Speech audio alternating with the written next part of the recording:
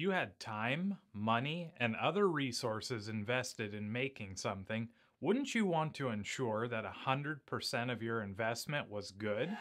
100% inspection is just that, the act of checking or inspecting every single physical product or piece of information.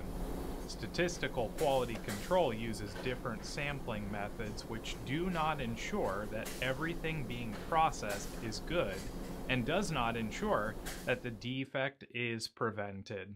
Most organizations use ZQC because they think that it may take too long to perform 100% inspection.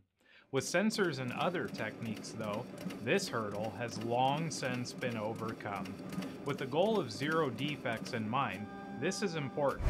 Statistics in the form of control charts can show us whether or not a process is under control and do help identify processes that have variation in the output, but 100% inspection performed at the source maintains control of the process and prevents defects. It can even help catch an error and correct it before the error turns into a defect. 100% inspection also improves the feedback loop. Let's look at an example. Bottles are flowing down a line. They all complete the process and are inspected after the fact. Some of the bottles are found to be defective. Where in the process did the defect occur? That's a good question. A great deal of research and root cause analysis would need to be done to find the error back upstream.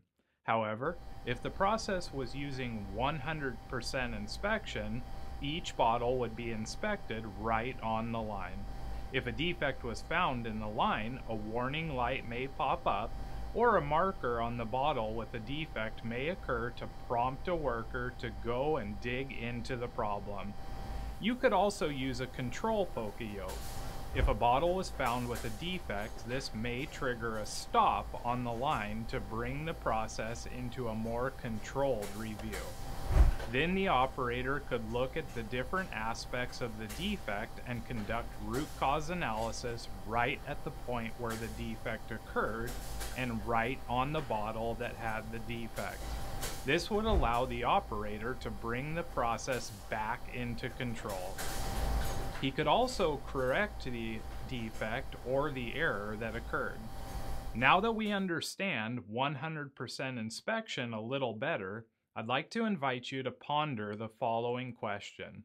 What challenges would I have to overcome to make 100% inspection happen today? If you want, you can write your answers on a piece of paper or share your thoughts with us in the course question or the comments section. You never know, maybe someone else has the same challenge that you have and could help them overcome with a little discussion. We'll see you in the next lecture.